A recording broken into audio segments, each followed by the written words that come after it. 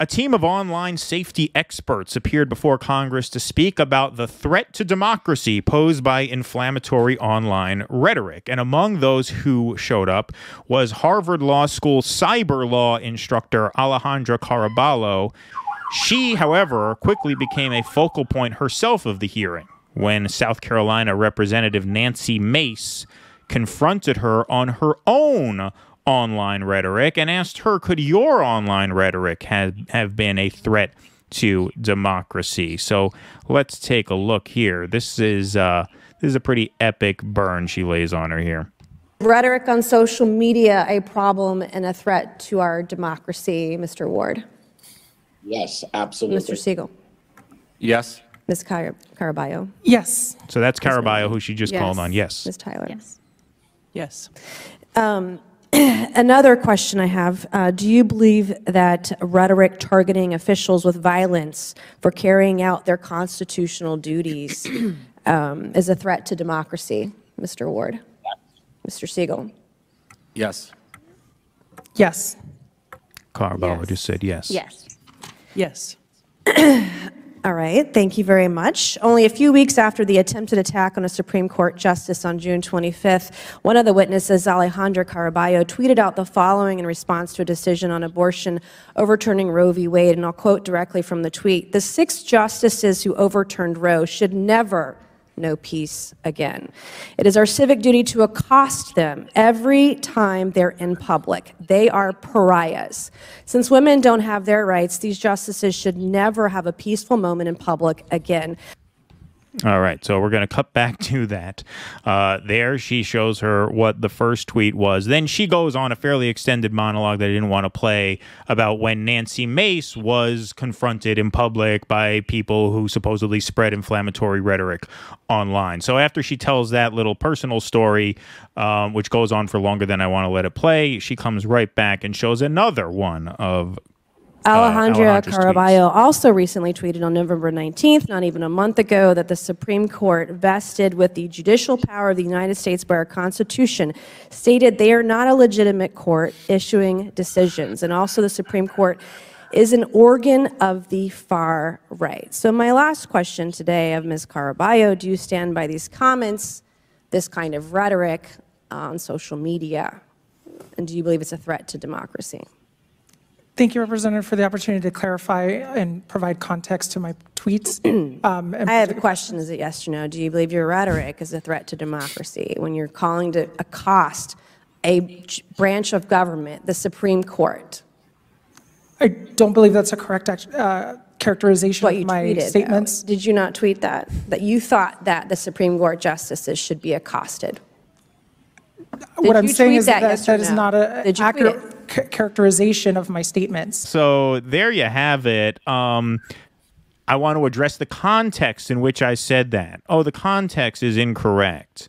Of course, the whole point is when you get penalized on social media, you don't get to explain to someone the context of what you said. They take you off if they don't like what you said, if it violates a guideline. And so it seems like she wants some preferential treatment there. You know what I mean? Just a fairly extraordinary thing that we see her just caught like a deer in the headlights with no way to explain her hypocrisy of going there as an online safety expert who is a qualified arbiter of what should be allowed online and what shouldn't, because certain rhetoric endangers our democracy. And then to have a boss move pulled on you like that, ooh, man. Yeah. Well, I understand the context is that was a coded message that was part of a scavenger hunt she was participating in. Yeah, right. Exactly. So it actually just changed everything when you consider that. This is something that right-wing commentators bring up a lot, and they're not wrong. And I've mentioned this on the show before. There is a lot of information that even if you're in the alternative media space, you're not exposed to because the left media just doesn't cover this stuff. There is a lot of left on right violence, and it's just not covered. It's not talked about. You would get the impression that all of the violence is coming from the other side. And why do you get that impression? Well, look what happened with the Colorado shooter. As soon as he said the words, "I'm non-binary," that story disappeared faster than an elephant in a Doug Henning act. You know, like that story is nowhere to be found anymore. Isn't that interesting? It was if they had found one article from Stormfront in that guy's house, you'd be hearing about that story every day. And as soon as they found out it was more complicated than that, they dropped that story. It didn't fit the narrative. So look, the right commentariat, they show this footage. It is very common for these trans exclusionary radical feminists, as they call them, to get attacked by trans people when they go out and have an event or when they protest. So this notion that political violence or the threat of political violence is a right-wing phenomena is really bullshit. It's that they define it, well, they'll bury it and invisibilize it very often when it comes from the left, or they'll reframe it as not really being violence if it's coming from people whose politics they agree with. As with a tweet like this. There is subjectivity and interpretation, of course. Right. And I want to put this comment up from Jean because I think she makes a fair point here. Accosted to approach and speak to someone in an often challenging or aggressive way. Yeah, look, I don't think necessarily that what Caraballo said there was an incitement of violence. I don't think I would interpret it that way. I wouldn't censor her for that tweet. Of course, we're talking about a social media company that banned the president of the United States for incitement of violence for tweeting out that the patriots who voted for him would not be treated unfairly. This is part of the Elon Musk leaks, right? So if you're going to interpret that tweet from Trump saying the 75 million patriots who voted for me will not be treated unfairly, they interpreted that as coded incitement to further violence.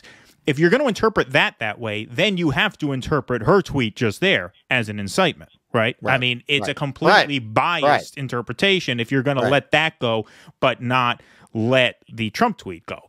Now, she did delete that tweet, so she probably doesn't want it out there because she probably knew that it could be used against her in a setting like this. Especially given her area of expertise. Yeah, but then that makes especially sleazy her presentation here. She could have just owned up to it and said, yeah, I tweeted that out. That was wrong. I would have taken that off if I were an admin. So you know what? I took it off myself. She could have just owned it. But she didn't. Actually, she tried to weasel her way out of it. I wouldn't have even had anything to say. No, if she said that, there wouldn't be a segment here because she would have been like, yeah, you know what? That was a bad tweet. I got rid of it myself. I regret that. You know, but she didn't. She tried to weasel out of it. Well, no, well, you're not taking into consideration the full context of what I said. You're misrepresenting my tweet. It's right up on the screen.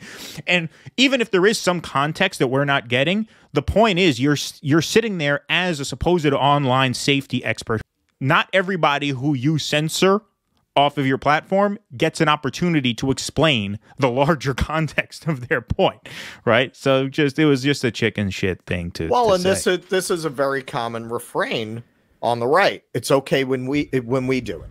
Right. That's what they always throw at the left. So that's exactly what that is. So yeah, you can debate back and forth whether that's really an incitement to violence. What you can't debate is if that had come from a right winger, that's exactly how they'd interpret it, and it would be on the front page of the Washington Post, probably written by someone about to lose their job. Right. Yeah, exactly. Please clap.